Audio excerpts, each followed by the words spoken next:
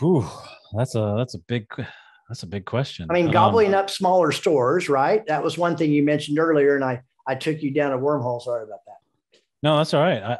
I love that wormhole. I think the next 5 to 10 years, you're going to have more emphasis on EV, right? It's still going to be that hot topic. Do I Yeah. think it's going to take up a majority of the market share? No. Do I think technology to make um, not just the dealerships' jobs easier for their employees, Mm-hmm. but technology in the regards to making it easier for the consumer? Mm-hmm.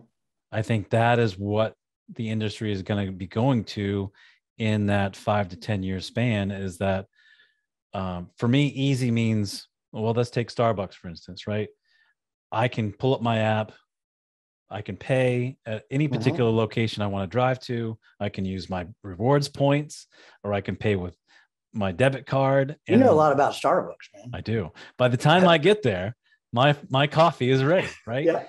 How great would it be if you had that same type of one app that's dealer facing, that I can call roadside assistance, I can make an appointment, I can pay for my bill, I can look at my repairs and okay them, right, without picking up the phone, right?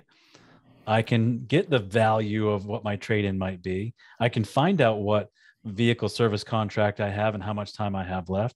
I believe that is the big thing. Is if you want to hold on to your data as a dealership and not let the manufacturer take it from you, how are you going to do that? And how can you make it easier for the consumer? Pull yourself out of your chair and out of the CEO or service advisor or service manager or Sure. owner and be a consumer. Look at it from the consumer's point of view.